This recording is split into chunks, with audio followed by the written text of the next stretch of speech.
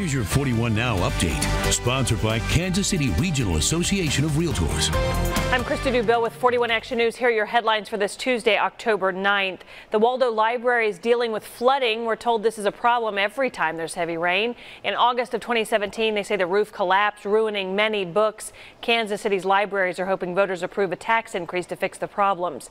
They want an 8-cent increase in the property levy. That will be on the November ballot. Overland Park police say they have found the van believed to have caused a deadly crash.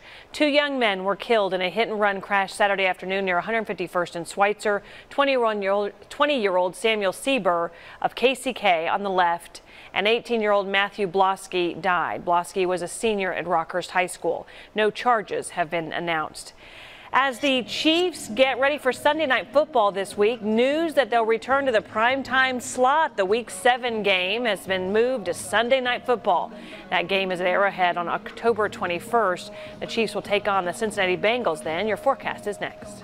Did you know a realtor will help guide you through the home buying process from beginning to end? Visit kcrar.com for more information or to find a registered realtor in your area. All right, here is our forecast. It has been a wet few days, up to nearly a foot of rain, where we were so far below average for so long. The drought is over, okay? Now it's at 9 o'clock. A tornado watch is in effect, but the risk is going to shift to the north and east away from Kansas City. 9 to 7 a.m., few more showers and thunderstorms, maybe one more round, dropping to near 50 degrees in the morning, and then much cooler in the 50s on Wednesday. It should dry out. We're monitoring it closely, of course. You can get your news and weather anytime at KSHB.com. Look around. Our streets, our communities, our children. Now more than ever, we need the crime, we need the violence to stop.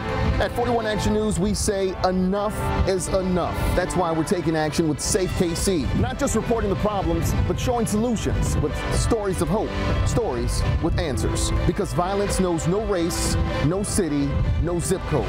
Watch Safe KC only on 41 Action News and KSHB.com.